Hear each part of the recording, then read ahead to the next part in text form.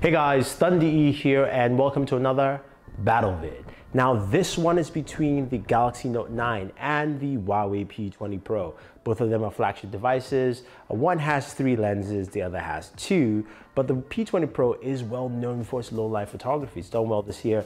My buddy Marian Sell has loves the P20 Pro. Definitely check out our video on that if you're interested to see a professional photographer's breakdown of this device.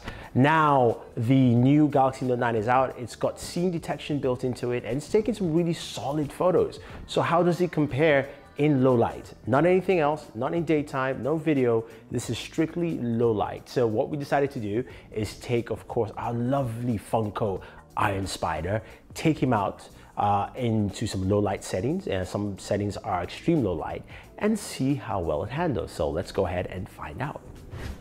So looking at both pictures, the Note 9 has more of the natural background color. I have some hue lights and that shows, while the P20 Pro goes ahead and brightens the image up more. As you can see, the Note 9 still keeps a lot of that color of Spider-Man, red, the gold. The P20 is a little bit dulled down. Now, when we move over to night mode on the P20, the image is much sharper, much cleaner as well.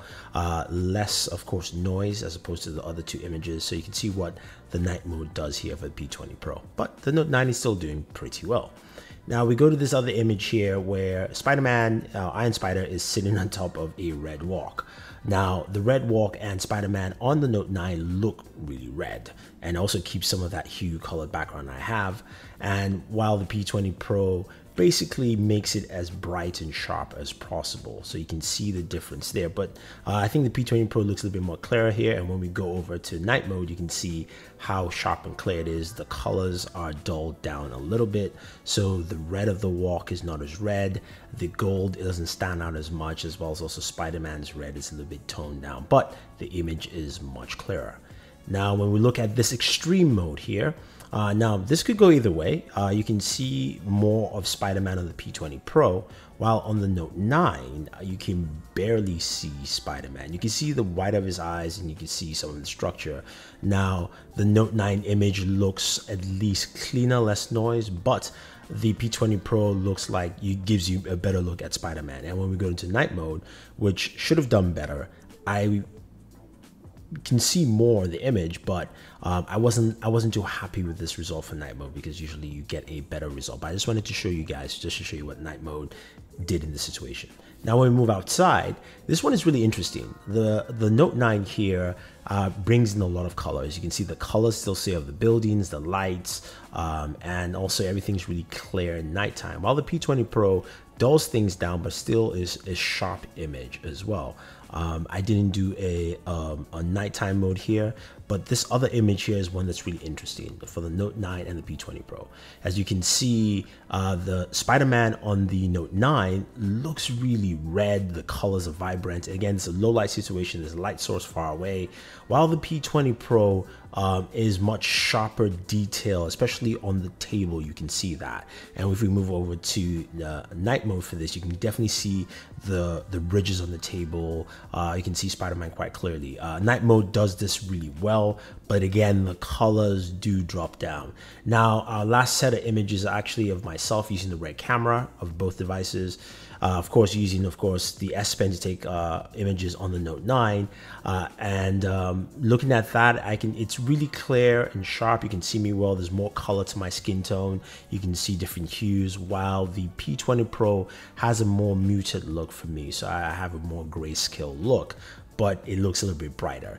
The second image here, the P20 Pro lights me up much more, while you can see more shadow and darkness on the Note 9, but I still also look pretty clear on the Note 9 as well. It looks more stylish, while the P20 is much more defining of my look. So there you have it.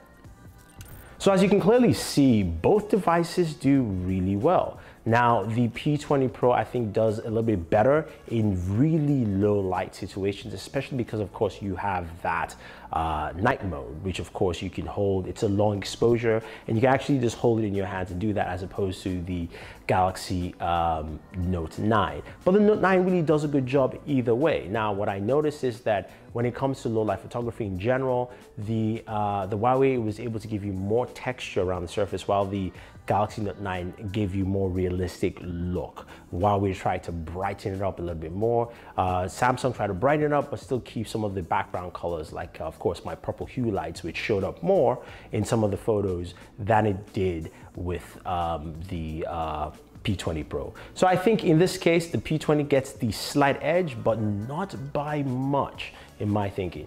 What do you guys think? You've seen the photos. Where do you think they both land? I think Samsung has done a really good job in catching up, especially with just a 6 months gap, especially using scene detection. But what do you think? Let me know. So guys, thank you very much. Don't forget to like and share this video, favorite this video, subscribe to the channel. Once you do, hit that notification icon to get notified with our latest videos. This is Thunder E saying thank you and always enjoy your entertainment.